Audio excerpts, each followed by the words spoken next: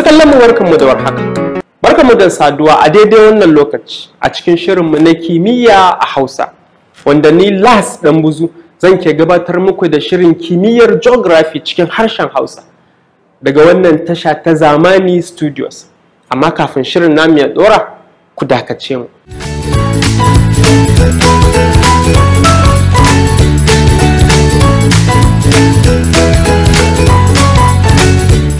Masu kallon mu barkanmu da dawowa, yanzu shirin namu zai dora.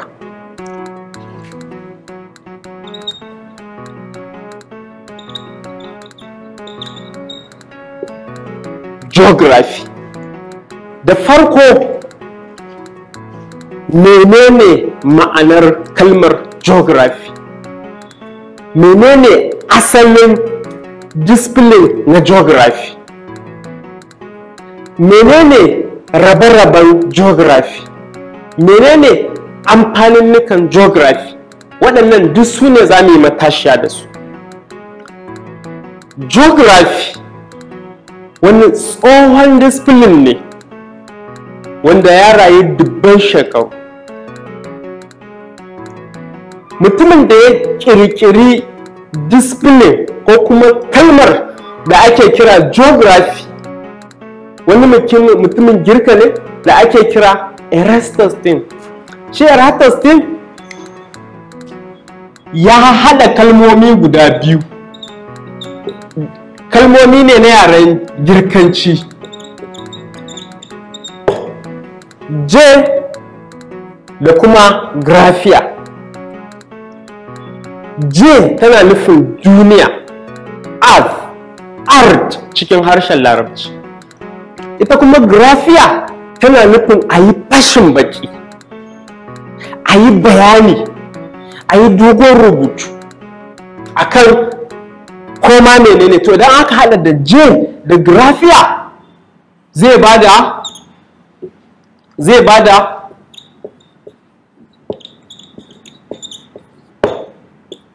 Jogirafiya. Kenan yin fashin baki wa duniya, yin bayani akan duniya, a yi wani dogon rubutu, a yi nazari, a bada dogon bayani akan duniya. Bayan tsayin lokaci,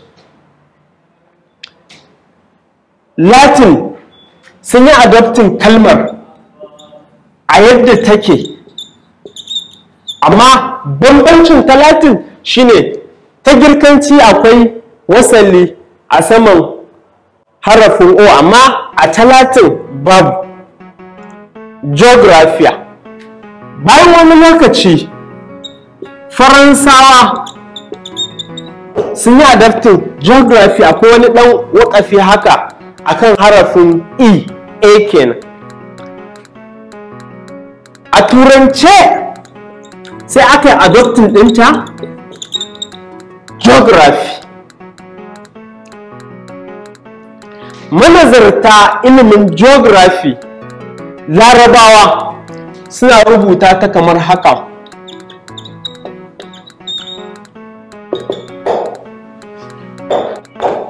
Jogirafiyya. To mu da Hausa me ya kamata mu kira?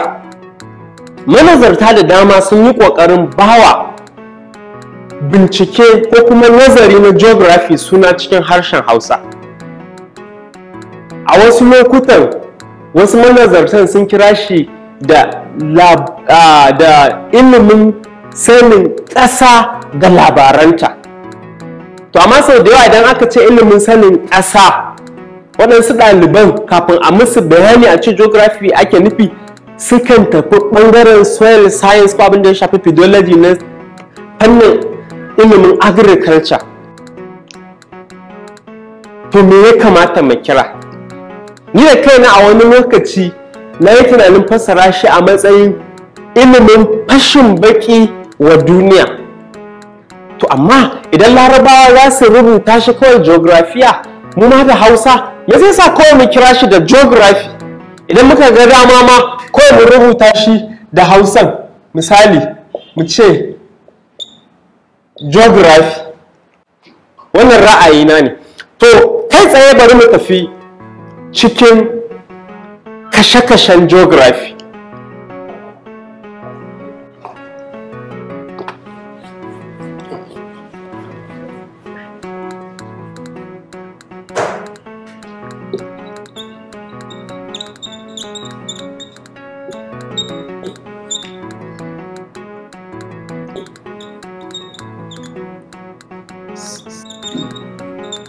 Ilimin geography ya kasu kashe biyu.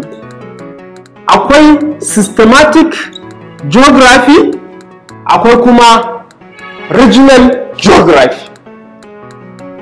Kamar da na faɗa muku da farko, duk wani nazari da ya shafi wani abu a ban ƙasa, mai rai ne mara rai ne, inda za a alaƙanta shi da a ina yake, a yaushe ya faru, a wani guri yake faruwa, yaushe ya wakana, me bambancin na can da na can da na can, to duka wannan ana nazartar shi ne a abin nan, a ilimin nan na geography. Amma yanzu idan muka shiga kashe-kashen shi za mu fi fahimta abubuwa dalla-dalla. Akwai systematic geography. In aka ce systematic geography shine a ɗauki wani abu ƙwaya ɗaya a nazarce shi. Misali, sai kawai sai muke so mu nazarci makarantu a cikin birnin Kano. Mu ce secondary schools nawa ne a cikin birnin Kano, a ina da ina da ina suke, shin mutanen da suke a guraren suna amfani da su, shin sun musu kaɗan ko sun musu yawa, ko kuma za mu nazarci ƙasa, mu ce waccan ƙasar tana da kyau a noman dankali, waccan ƙasar tana da kyau a noman masara, ko kuma za mu nazarci duwatsu. Misali mu ce a cikin birnin Kano akwai tsaunuka, akwai dala, akwai goron dutse, akwai magon, akwai famisau da sauransu. Ko za mu nazarci rafuka, mu ce a birnin Kano akwai Jakarar river, akwai Kano river ya faro daga gu kaza ya yi gu kaza, akwai Calawa da sauransu. To duk sanda ka ɗauki wani abu ƙwaya ɗaya kake nazartar shi, wannan nazarin yana ƙarƙashin systematic geography. Sabanin shi kuma regional geography, wanda shi ba wai abin kake nazarta a wani guri ba, a'a gurin kake nazarta da me ne a cikin gurin. Za mu iya nazartar Kano a matsayinta na guri. Akwai mutane a Kano, akwai duwatsu a Kano, akwai rafuka a Kano, akwai kasuwanni a Kano,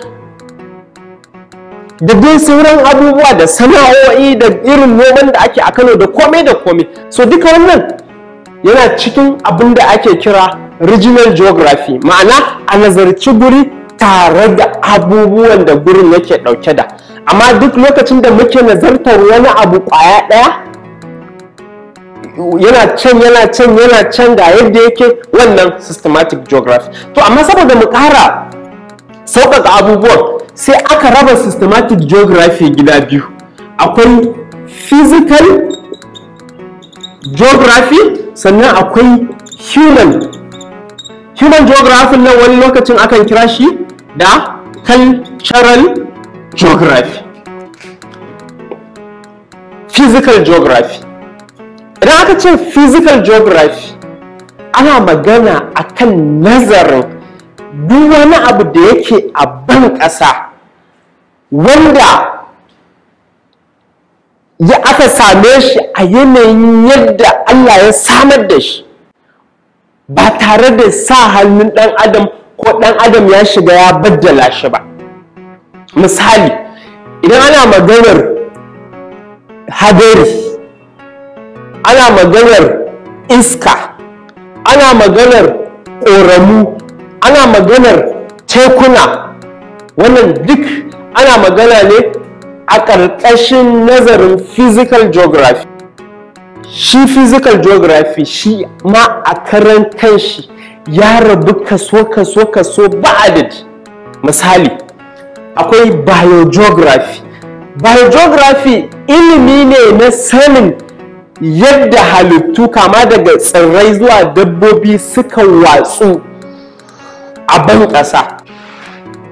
akwai itatuwa ko tsirrai da suke rayuwa a kurmi, akwai tsirrai da suke rayuwa a gurare da ake kira grassland kamar yanayin vegetation na Kano, akwai kuma sahara wanda wasu tsirarin halittu kama daga tsirrai da dabbobi da suke rayuwa a hamada. To me yasa wancan tsiro da waccan halitta suka zaɓi can, me yasa waccan suke rayuwa a can, me yasa menene dalilin na mawarwatsuwarsu, geographic distribution ɗinsu, duka wannan yana ƙarƙashin biogeography. Akwai kuma vegetation geography wanda shi yana magana ne akan can gurin akwai tarin bishiyoyi da ciyayi, can gurin babu, can gurin kuma akwai dai saffa-saffa. Misali idan kai arewa daga nan inda nake a birnin Kano ka shiga Nijar ka nausa arewa za ka je ka tarar inda za ka tafiya kilomita 100-200 sama da haka ba tare da ka ga ciyawa ko ƙwaya ɗaya. To me yasa idan ka nausa kai kudu ka doshi irin su Lagos, Port Harcourt, za ka je gurin da ba za ka iya ganin kilomita 1 ko kuma ka ga mita 20 ba ma a gaban ka can saboda itatuwa sun tare. Me yasa mu kuma nan inda muke grassland ne, muna Sudan savannah, shi kuma za ka ga itatuwa tsilla da kuma tarin ciyayi. Wannan vegetation geography kenan. Akwai kuma meteorology, climatology, wanda wayannan wasu ilimin mutane wanda suke magana akan yanayin sararin samaniya. Aka magana meteorology ana magana akan ilimin sararin samaniya na ɗan ƙaramin lokaci, kila yanzu aka gama ruwa, an jima za a yi rana, an jima za a yi iska da sauransu. Amma aka magana climatology ana maganar ilimin sararin samaniya wanda yake ɗaukar tsawon lokaci kan ya canza, wanda baya gaza shekara 35 kan ya canza. Misali mu a nan Kano duk watan August shi muka saba ya fi ruwa, ba mamaki wasu shekaru masu yawa da za su zo sai kuma wannan ya canza. Kaga wannan dai yana cikin ilimin climatology. Wannan wanda wasu abubuwa ne wanda yanayin yadda muka gansu kawai yanda Allah ya samar da su muke nazartar su haka ba tare da dan adam ya sa hannu ba.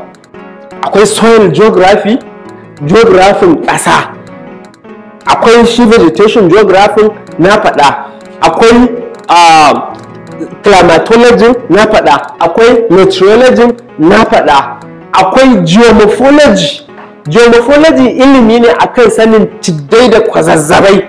Akwai hydrology shi ma wani reshe ne na geography, na reshe na physical geography wanda yake magana akan ilimi da yake magana akan ƙoramu. Akwai oceanography ilimi ne da yake magana akan tekunan duniya. Muna da su Atlantic Ocean, Pacific Ocean. Me yasa waccan ta fi girma, me yasa ruwan wancan ya fi gishiri da sauransu. Sai kuma human geography. Shi human geography wani sashe ne na systematic geography wanda ake ɗaukar ɗaiɗaikun abubuwa a nazarta, amma su wayannan ɗaiɗaikun abubuwan akwai sa hannun ɗan adam a cikinsu. Misali akwai settlement geography, ilimi ne na geography wanda yake nazartar matsugunan mutane. Duk inda mutum yake, birni ne ko ƙauye ne, in kana maganar ƙauyen ma rural area kenan,